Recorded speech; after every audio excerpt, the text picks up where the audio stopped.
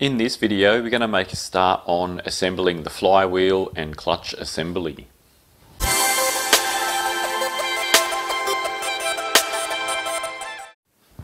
Alright, so just first of all, I'll sort of explain how this all fits together. So these are all the old parts. The parts that I'm going to replace are the actual clutch piece and also the diaphragm, which is kind of like a spring.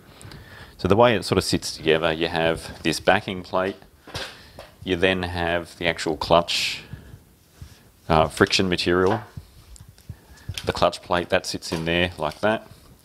Then the flywheel goes on top. Then the next thing that will happen is the flywheel actually gets bolted down to the end of the crankshaft. And then this diaphragm goes on top. Sort of like that. First I need to put the backing plate on. There are some markings on here. There's a letter A over here. And to make sure that this gets bolted onto the flywheel in the same position that it originally was, because things are balanced, you need to make sure that this is in the right spot. So the hole up the top where the timing marks are, that's where this tab would stick through. So we'll just sit that on there like that for now. And then we'll get the clutch plate ready to install. So this is the kit that I purchased to service this clutch. So it comes with a new clutch release bearing. I'll do that last.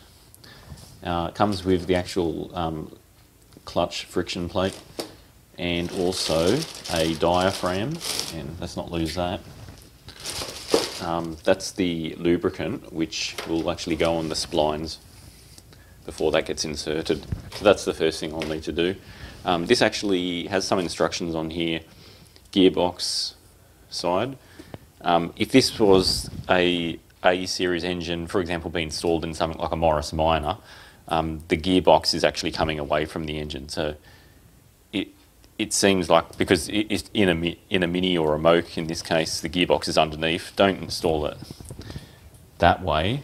The part of the splines has to go inside. You'll see when I insert it.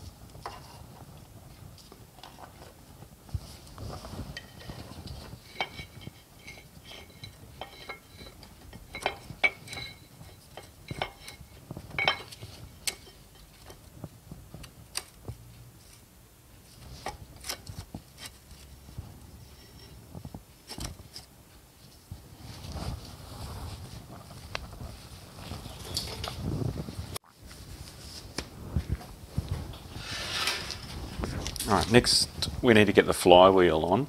I've got the crankshaft and the position of the motor is currently at top dead centre. So that means that top dead centre, these flywheel markings should be pointing to the top.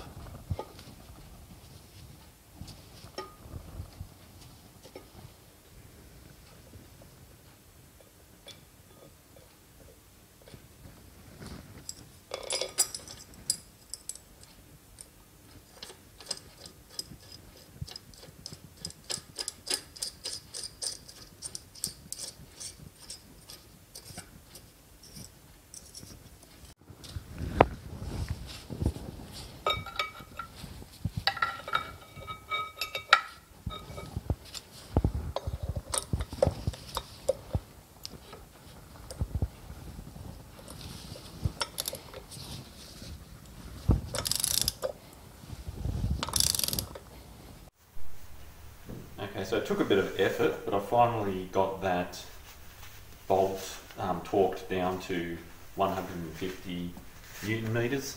I found it easier. It's not because of the amount of torque, the torque setting, but rather than it's difficult to torque that up because the motor will move. I placed it on the ground, it made it a bit easier, but I used a long hole which I was able to put the end of the socket into it just to give me a bit more leverage, and then just put my weight on that to stop it from moving, and then torque it up to the correct setting. The other thing too, I just used a bit of tape to hold that chisel into the spot there to stop it moving. Alright, so next I need to just fix up the lock tab.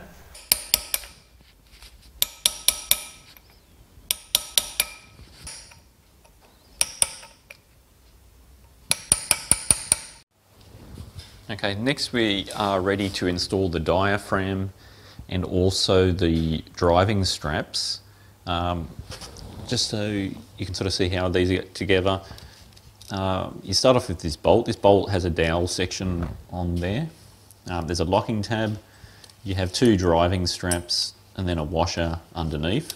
You'll notice that that dowel section goes through all of those. So these washers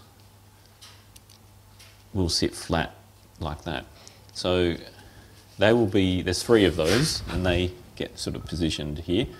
The shorter bolts are used on this end here. The longer bolts are used here to attach to the backing plate, the driving plate, but that is done, I'll hand tighten these, get these into position.